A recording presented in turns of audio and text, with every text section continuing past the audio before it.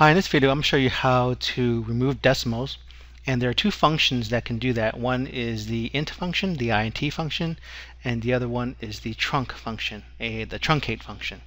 Now let's say, for example, I have this number 115.736 both in the positive and negative format. I'll show you an example of how to use the int function with this, and what it's going to do is it's going to lop off, it's going to cut off everything to the right of the decimal. So if I just use equal INT and just include the number here, it will just bring back 115. Now when we're talking about decimals, it's going to round it down to the lowest decimal. So in this case, it's actually going to round it down way past 115. So as you know in math, the negative number, the higher the negative number, the lower it is. So what it's going to happen is when I use the int function and include this number, it's going to become 116. So that's what happens there. Now the trunc function is going to give you some more options. It can actually give you the option to specify to which decimal point to cut it off. And so if I put equal trunc and then just add this number without any of the other arguments, the other argument is the number of digits, and that's an optional argument.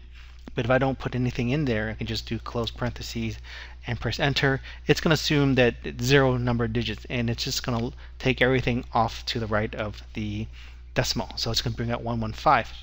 So if I wanted to go ahead and truncate a little bit further out, let's say I wanted to truncate to the 10th place, and I type in equal trunc and then click on that as a number and maybe have it go one digit after the decimal. So it's going to go ahead and bring back 115.7. So it's going to get rid of this 36. And then we see here we have our 115.7. I'm going to go ahead and just put the numbers here, 1 and 2 and maybe 3, and then I'm going to put a negative here for an example.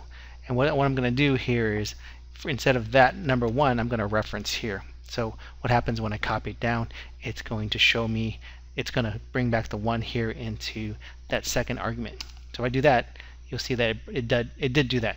So with a 2, what's going to happen is 115, it'll bring back 73. So it's not going to do any rounding.